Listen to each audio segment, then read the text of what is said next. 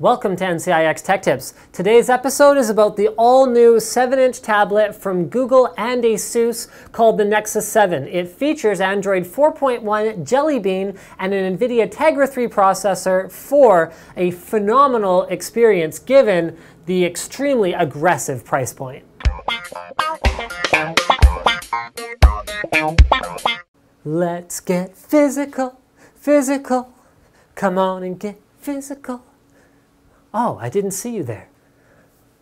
Let's talk about the physical attributes of the Nexus 7. So we'll start with the 7-inch IPS screen. It gives you great viewing angles, it gives you vibrant colors. It's IPS, so there's not really much to not like about it. It's not as bright as I've seen on competing tablets. However, it is still a very, very comfortable viewing experience in all of the scenarios where I've already tried the Nexus 7. A couple other things: it has a 1.2 megapixel camera, only a front-facing camera. No rear-facing camera on this tablet. In order to hit the price points Google was going for with the release product, some compromises did have to be made. However, I love the overall build quality of the unit. So it's using a Corningware Gorilla Glass on the front, and it's using a rubberized, grippy backing that honestly is the best tablet backing that I've felt yet. I'm not a big fan of metal backings on tablets because I find them to be slippery and they can make your fingers sweat if the tablet's a little warm and they get all stained and ugly, whereas with this is awesome. Exactly right, exactly the right thing. In terms of buttons, there's not a whole lot on the Nexus 7. There's your power button as well as your volume rocker. There is also a USB port at the bottom which supports USB on the go, which is very cool. It means it can either act in host mode or device mode, so you can actually plug in something like a keyboard and use it with the Nexus 7, assuming you have a compatible cable. It also has an audio jack at the bottom and a speaker port on the back. And that's pretty much it in terms of the I/O.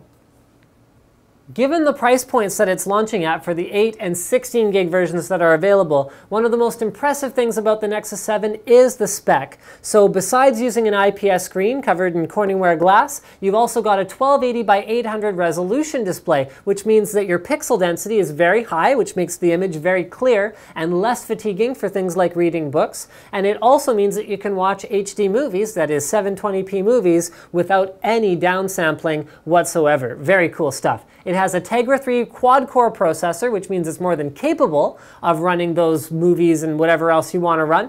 And it's great for gaming because the Tegra 3 processor includes a powerful GeForce GPU, which can run their global demo, which nothing else can run, because it only runs on GeForce. So there you go. If you want to run the global demo, you'll need to get yourself a Tegra 3. In terms of communication, it does not support cellular data, so you're going to have Wi-Fi, Bluetooth, and near-field communication. Now, near-field communication is really great because if you have another Android 4.1 device user, you can use near-field communication to handshake, and you can use Bluetooth to easily transfer data to each other using Android Beam. The Nexus 7 has the distinction of being the first Android tablet to ship with Jellybean 4.1, which has a number of very cool software highlights. So number one should be fairly evident just sitting down and using the device. It's called Project Butter, and what it basically amounts to is the most responsive tablet or smartphone or anything experience that I have ever encountered. It is absolutely beautiful to look at, beautiful to use, and feels very intuitive. They've achieved this using triple buffering, VSync, beefed up hardware with the Tegra 3 processor, as well as many software optimization tweaks. They've also done away with the browser. We are now using Chrome for our mobile browsing. Oh, right, one more thing about Project Butter. Text input is the smoothest it's ever been on an Android device. It can detect text and it's snappy and responsive, like as fast as you could possibly type. And this has been a major complaint for me on previous versions of Android, so I'm glad to see that they finally got it at the point where it really feels like using a keyboard, except that it is touch sensitive. So the Chrome browser replaces the browser, which just means better compatibility, although we have lost Flash. You can still install it unofficially, but over time it's going to work less and less and less. So Flash is being dropped from Android moving forward from here. And the other big one that people are talking about is Google Now. So all you have to do is swipe up from the bottom, and Google Now will give you suggestions once you've set it up about all kinds of different things. For example, before leaving work, Google now will try and suggest to you the best route to take, taking into account things like traffic, as well as the route that would normally be fastest, and then now this one's going to be fastest, things like construction, closed roads, anything that Google has access to in terms of information, it will try to tell you all about it. If you're leaving for a vacation, it can tell you things like if your flight is delayed. So if you get Google Now, all you got to say is, yes, I'm in. Yes, you're giving Google more access to your personal information. However, the main theory is that they will be using it in a way that is beneficial to you, the end user. And for some reason, it's recording what I'm saying right now, and I have no idea why it's bothering to do that. So I guess there's only one way to find out for sure.